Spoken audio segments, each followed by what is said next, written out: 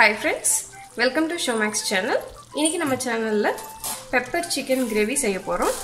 அதுக்கு தேவையான பொருள் என்னன்னு பாத்தீங்கன்னா ஒரு மீடியம் சைஸ் வெங்காயம் தக்காளி நறுக்கியிருக்கேன், 5 பச்சை மிளகாய், தேவையான அளவு கருவேப்பிலை, அரைக்கிறதுக்கு 7-8 கீத்து தேங்காய் எடுத்திருக்கேன், 1/2 டேபிள் ஸ்பூன் பெப்பர், 1 டீஸ்பூன் சோம்பு, 1/2 டீஸ்பூன் ஜீரகம் எடுத்திருக்கேன்.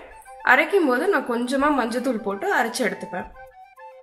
ஒன்ஸ் பேன் ஹீட் ஆனதும் நம்ம தேவையான ஆயில் ஆட் பண்ணிடலாம். ஆயில் ஹீட் ஆனதும் ஒரு பிரியாணி இலை, ஒரு ஸ்டார் அனீஸ், 2 கிராம்பு, ஒரு சின்ன துண்டு பட்டை ஆட் பண்ணுறேன்.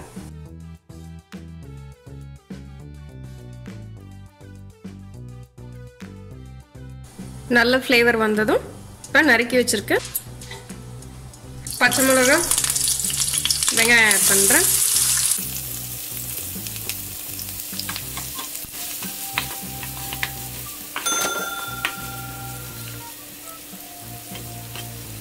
வெங்காயத்துக்கு தேவையான அளவு சால்ட் ஆட் பண்ணிக்கலாம்.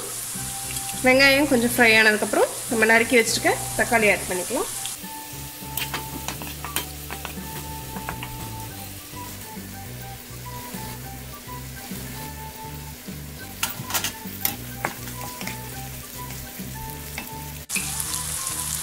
தக்காளி நல்லா வதங்கினதும் நான் 1 spoon ginger garlic paste add பண்ணுறேன்.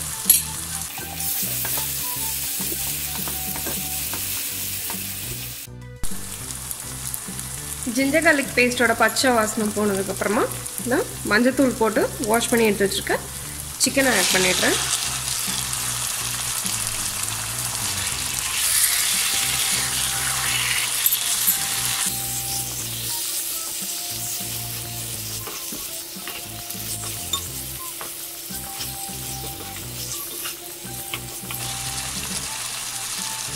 சிக்கனுக்கு தேவையான அளவு சால்ட் ஆட் பண்ணிக்கோங்க.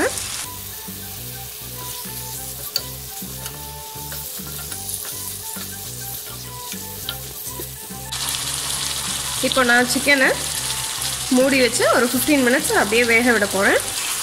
அதுக்கப்புறம் நம்ம ஓப்பன் பண்ணி பார்க்கலாம். இப்போ 10 மினிட்ஸ் ஆயிருக்கு. இப்போவே உங்களுக்கு சிக்கன் பார்த்தீங்கன்னா 50% வெந்து ரெடி ஆகிருக்கு. நான் எகெயின் ஒரு 5 மினிட்ஸ் வந்து க்ளோஸ் பண்ணி நான் மீடியம் ஃப்ளேமில் அப்படியே வைக்க போகிறேன்.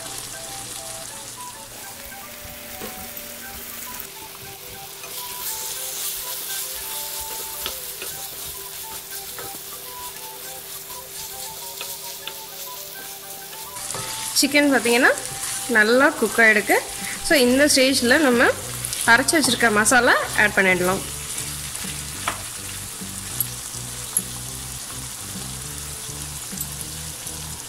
இப்போ மசாலா ஆட் பண்ணிவிட்டு நான் எகெயின் ஒரு 10 மினிட்ஸ் நான் மூடி வச்சு வேக வைக்க போகிறேன். அப்போ தான் அந்த மசாலாவோட பச்சை வாசனை எல்லாம் போய் அதோட மசாலாலாம் நம்ம சிக்கனில் நல்லா இறங்கி ரெடியாகி வரும்.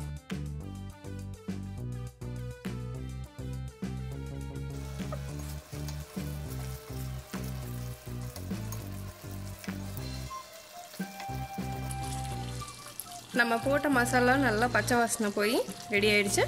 இப்போ நான் கடைசியாக இறக்கிறதுக்கு முன்னாடி எடுத்து வச்சுருக்க கருவேப்பிலையை ஆட் பண்ணி இறக்கிடலாம்.